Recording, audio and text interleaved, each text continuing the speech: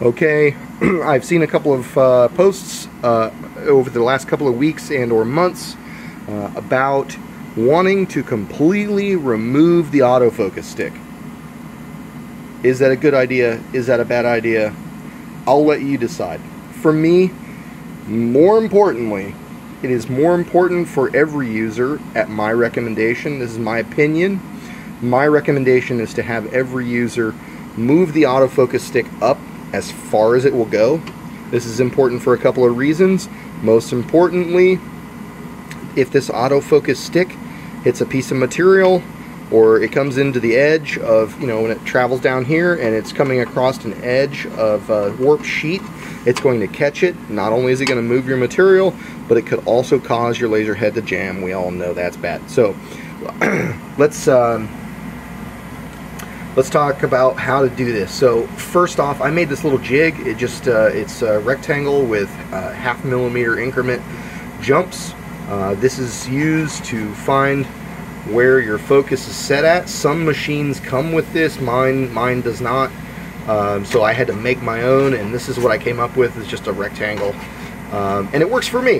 You can pretty easily make one of these in Lightburn, no big deal, and cut it out before you start this process. So for me, 18 millimeter lens, 18 millimeters to the cone, and that's perfect. So it doesn't fall down, that's great.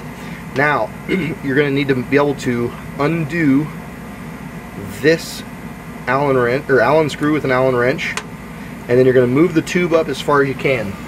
It's very important to get the tip of the pen tube slightly below the end of the cone, and that's all you need to do. And then once you've got it set to the low end of the cone, you can check it with this if you'd like to make sure that you're good there. And what's most important is this doesn't go in all the way. You still have like a full millimeter and a half. So if you're slightly over, like I am, it's not really the end of the big of a deal, but ideally try to keep the end of the pen tube just below the cone. And then once you've got that set, we'll need to do a machine config setting to change the retraction height. So when it comes down and it pushes, it finds the material. How far does it go back up to keep you in focus using your jig? So let's go do that now. Let me escape out of this and I'll show you where in the menu it is. So menu, try to keep you out of the glare here. Parameter settings, enter key. We're going to move over to machine configuration, and then this very bottom number here, I've got mine set to retract an additional 8.5 millimeters. So this was set to 0 from the factory, so I gained 8.5 millimeters of additional clearance. That's the important part here. So that's how much you're going to gain. So what's that? 3/8 of an inch roughly. 12.7 millimeters is a 1/2 inch. So do the math yourself. Better part of a 1/2 inch, not quite. And then once you've got that set, you hit right, and then you're good to go. I'm just going to back out because I've already got it set. And then you'll do a focus, and then you'll come check this again to make sure that you're 18 or whatever number you've got set.